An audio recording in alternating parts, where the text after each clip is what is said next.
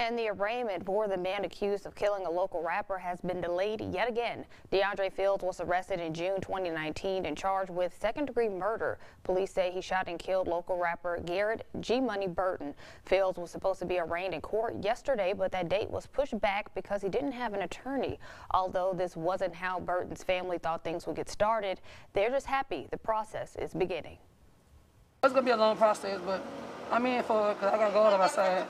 And I ain't giving up. We're getting justice. If you really pull that trick on my son, go ahead on and deal with the consequences of it.